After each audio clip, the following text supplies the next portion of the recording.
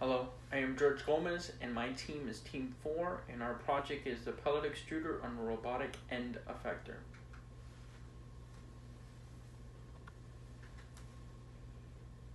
Project description. Our project would entail this attaching a pellet extruder on the end of a robotic arm.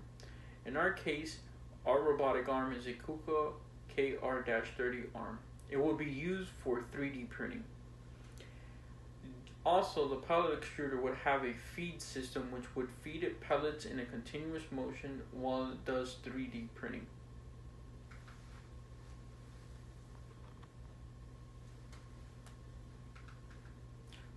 Marketability. Imagine if an aircraft is sitting in a hangar in Anchorage International Airport awaiting for a much needed critical engine part so it can continue its flight to Osaka, Japan to deliver much needed fresh produce. For each hour an aircraft sits in the hangar, it costs the company tens of thousands of dollars. According to the FAA, in 2019, delays cost companies and passengers an estimated $33 billion a year. The U.S. Department of Transportation imposes fines to airline companies of $27,500 for each passenger on a commercial flight that has waited on the tarmac for over 3 hours.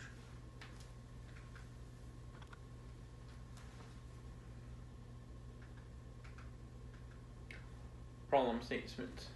Delays cost aircraft companies billions of dollars each year. To solve this, we are planning and innovating a efficient way to use a pellet extruder on a robotic arm. Our product would be easy to use, easy to maintain, and cost effective than our current competitors.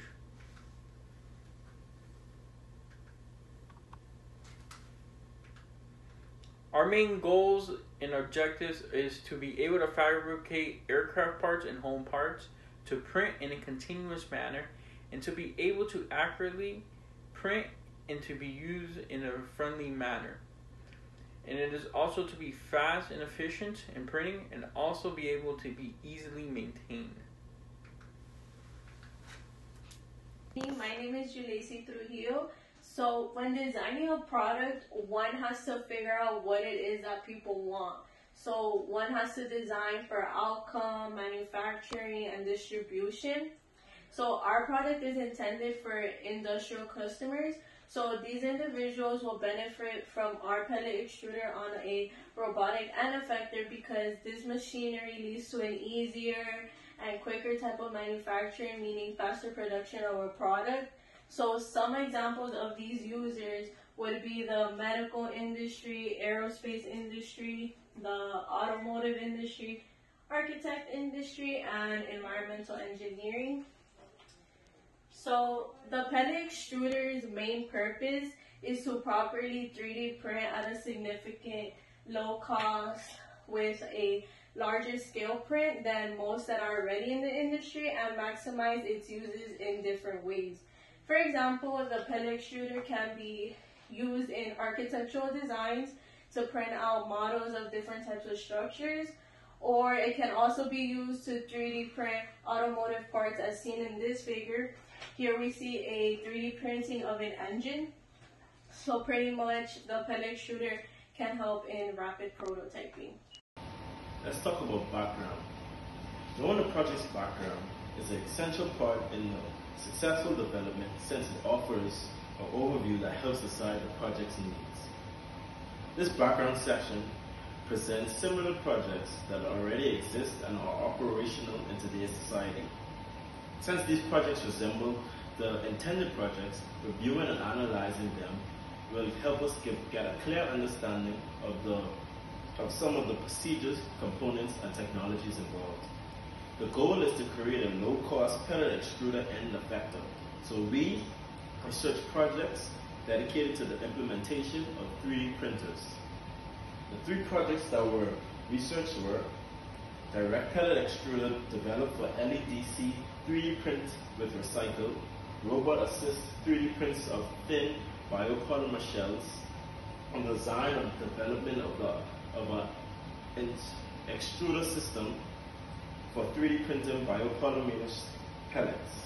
The first project, direct pellet extruder developed for LEDC 3D printing with recycled, developed a 3D printer that can print using recycled plastic waste, like bottles and bags. This printer manufactures souvenirs, kitchen supplies, etc., and at the same time reduces the plastic waste from our society. All parts of this machines are easy to use and easy to find. The 3D printer uses FDM technology with components like a hopper, a screw that transports material to the nozzle, a monitor, etc. On the right is the schematics of the pellet extruder, and on the far left you can see a face that was made by the pellet extruder. For the second project, the robotic assisted 3D printing of the thin biopolymer shells designs, develops, and teaches and tests a robot-assisted biopolymer thin shell freeform printing system. This 3D printer is capable of printing directly on 3D shaped curved surfaces while using a fused deposition style printing system to be able to print in 3D. The system is comprised of a hopper, an extruder, a robotic arm, etc. On the left, you have the assembled pellet extruder, and on my right, we see different views of the 3D print design. Our plan is that we will use the basic principles of the first project and a robotic arm that moves around on the printing platform of the second project to create our own project that is efficient but affordable while printing on a large scale, which makes ours the finest. Hi guys, my name is Natalia Barros. I'm going to be talking about intellectual property. Intellectual property is probably one of the most important steps to consider when working on an invention. It is crucial to avoid any sort of infringement on an intellectual property as it is considered illegal. While doing our research, we were able to find 3 projects that relate to ours. So the first one is the extruder feed system. We will be able to avoid infringement because our design will be exclusively for pellets, and our design will also have a kind of belt that would drive the pellets through the funnel into our extruder. The second one is the pellet-based fused deposition modeling for 3D print for manufacturing. So the way this patent is mounted onto a carriage, and that carriage is able to slide back and forth on its axis parallel to the surface, while ours will be mounted onto a KUKA robotic arm and will be able to spin in different directions. The last one is the single screw micro extruder for 3D printing, invented by Timothy Wilmer, and yeah.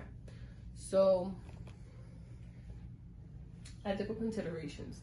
The purpose of ethical considerations is to acknowledge each and any ethical pondering that might occur during our project and a way to resolve it. So these are part of the code of ethics. A dilemma that might show up within our pellet extruder could be the safety. People could assume that the low-cost pellet extruder on the KUKA robotic arm will be easy to use and there will be no safety concerns and everything will go smoothly. This assumption will break the code of disclosing factors that might endanger the public or environment, and also would break the assumption of always being honest and realistic. To be able to fix this, we would give the user a list of problems that can occur during the deployment of the pellet extruder, and we'll also give instructions on how to stop the robot in case of a malfunction. Hello, my name is Annabelle Rodriguez, and today I'll be explaining the final concept for the pellet extruder. At the time of designing the pellet extruder, we had to pick among certain components for the control system, the extrusion system, and the build surface. For the control system, we had to pick between the KRC4 and the KRC5 controllers. For the extrusion system, we had to pick between the selective laser sintering and the spindle. And for the build surface, which is the bed in which the 3D printed design is gonna rest, we had to pick between the build tag flex plate and the heated glass bed. After profound analysis of what we wanted to do with the design, We went for the combination of the KRC4 with the spindle and the built-tack flex plate. The advantages of using this design is that it's gonna have a low cost, it's gonna be accurate and easy to control. And the disadvantages is that the built-tack flex plate requires a frequent leveling and the installation has to be on a perfect flat surface. As a conclusion, the 3D printing design has been around for some time, but it presents some glitches that affect the productivity of the 3D printers. With the idea of the pellet extruder, most of these problems are gonna go away because the main cost is that the previous idea uses a filament extruder system. Part of what we do is to design a low-cost pellet extruder to make 3D printing affordable, efficient, and easier.